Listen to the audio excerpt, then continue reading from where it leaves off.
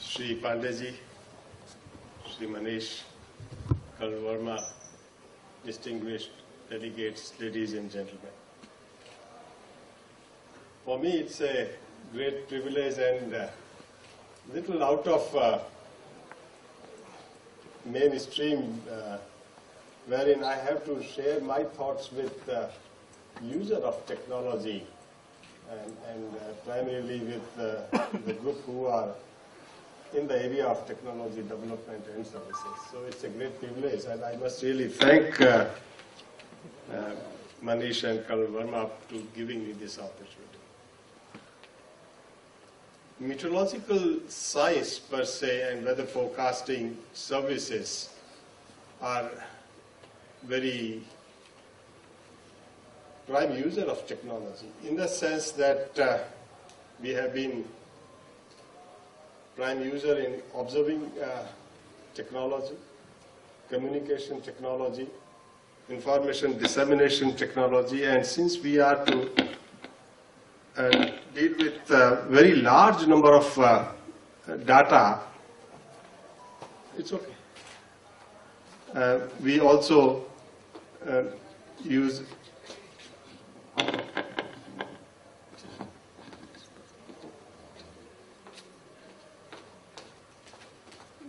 weather forecasting basically is an initial value problem.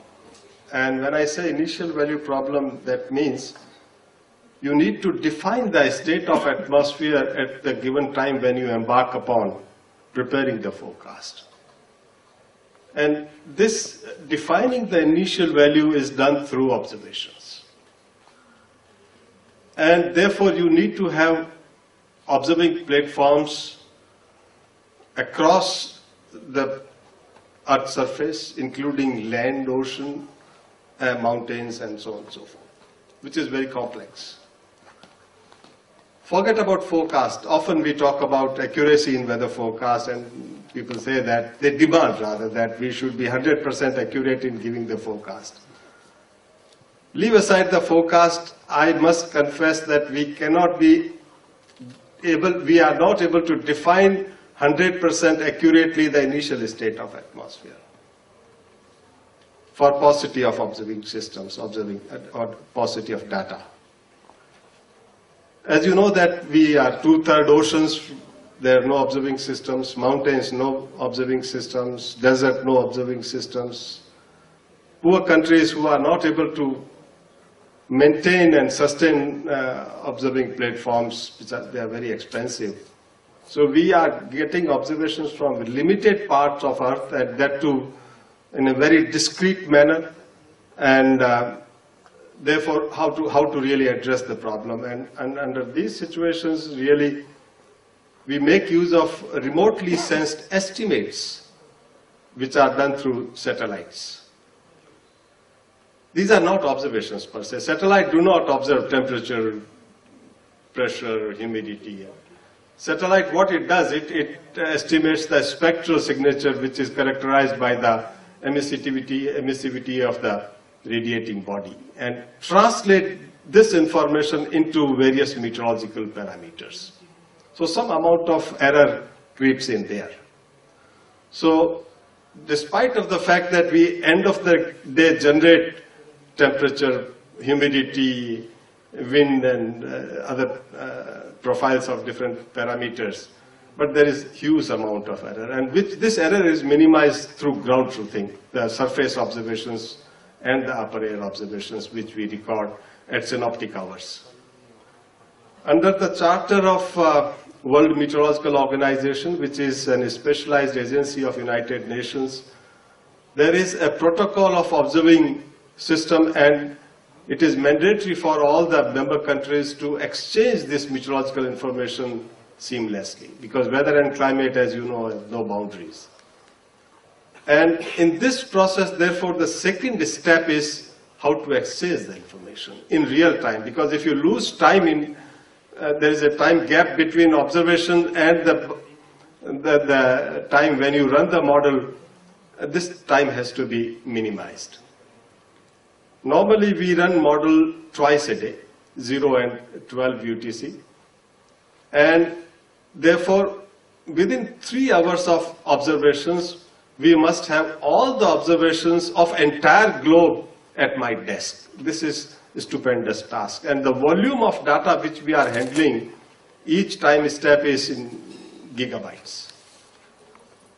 And also imagine that if you are having such a voluminous data from different platforms, satellite, radar, surface observations, automatic weather stations, and so on and so forth, you have to code it, transmit it, decode it. So therefore, first job is to collect the data, and second is to clean the data. And therefore, you need to have very high-speed computing systems to handle such voluminous data systems. And thereafter, you embark upon running the models to generate the forecast, and that would mean that you extrapolate the given state of atmosphere, say at time T0, every 15 minutes you run the model and prepare the forecast for T0, T2, T3, T4, and so on and so forth. And that's what we do for extrapolation for next 10 days using the medium range weather forecasting systems. And in the process, there is some amount of error, say X if available at T0. And when you extrapolate both in time and space, this error propagates. And it becomes, at given point of time, so large that beyond that point, the forecast has no theoretical value.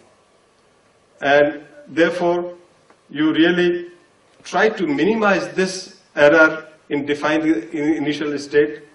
And while extrapolating, you try to tight the errors in a form that it do not grow very fast. I won't go into the detail of weather forecasting, but from the user point of view, or from technology or technological point of view, the issues which are now confronting us, starting from observing systems. And industry should take note of the fact that the meteorological observing requirements across the globe is growing very fast. Today, we have large number of applications which is directly linked to the increased accuracy of weather forecast. And more sectors are using, and one of the sectors which is the prime user emerged, new area is insurance, agriculture insurance. There are Agriculture Insurance Corporation, IFCO, Tokyo, ICICI, Lombard, Kotak Mahindra. There are 4 companies which are now giving crop insurance. And this is weather indices based agriculture insurance. And therefore, for each farm, you have to have a reference observatory against which the meteorological parameters can be referred to. Now, therefore, ideally, you would require meteorological observations at each farm level, which is not possible. But there is a consensus which has emerged that as on date, for the given level of insurance design, you at least need 130,000 observatories in the country, as against existing about 6,000. So there is a huge gap between available network and potential requirement. As a matter of fact, there are large number of other applications which is, be it tourism, be it urban. Urban flood forecasting is catching up, and there is a significant growth in the requirement of meteorological observations in megacities. And of course, there is a network design which calls for requirement of every 1 kilometer mesh grid point where meteorological observations are required to translate rainfall into runoff and characterize that into how the stream flow would take place, and depending upon the city's topography and physiographic features, how the water will flow into the from the city towards its natural streams. So the point I want to say is that the most growing requirement is meteorological observing requirement, and the second is data communication. Now, how to communicate this kind of information to various users and stakeholders. It could be National Meteorological Service who really make use of this kind of information into their models, and also for number of applications which are flowing out of the ancillary disciplines. The equally important information dissemination. We have a system which is primarily catering to the farmers of the country, and we are generating as on date district level weather forecast and communicating to the farmers in a form of advisories in association with the state agricultural universities and institutes of Indian Council of Agricultural Research, who translate weather forecast into actionable agri-management practices. The challenge before us is how to reach to the farmer, how to inform him as to, in the given weather situation, what management action he is required to do. And primarily, there is also a very strong linkages for input management, say irrigation, because irrigation, when to irrigate and how much to irrigate is highly weather sensitive. So also fertilizer application and pesticide application. All input management is being highly weather sensitive, is required to be dealt in a form wherein the weather information goes into the decision making both at farmers level as well as those who are dealing with supply of these farm inputs. So the challenge is really how to penetrate, how to reach. Recently a survey was done by National Council for Applied Economic Research that this information is reaching nearly 22% of the user group despite of very targeted effort. We have Kisan call centers, we have mobile applications, we have IT dissemination mechanisms. Notwithstanding all these information dissemination systems, our outreach is very poor. And here is the role for intermediaries and industry to really take on this information to the user to enhance the economic growth of the sectors. I was told by Manish that if I can really throw some light on wishful thinking about scenarios for where the meteorological or environmental sensors can be developed and deployed. I was just discussing with Pandeyji that we have started in a pilot mode weather forecast for surface transport. We have a service for aviation, which is very structured and very old service. But for surface transport, service is rather poor. And now we are embarking to prepare forecasts for different highways.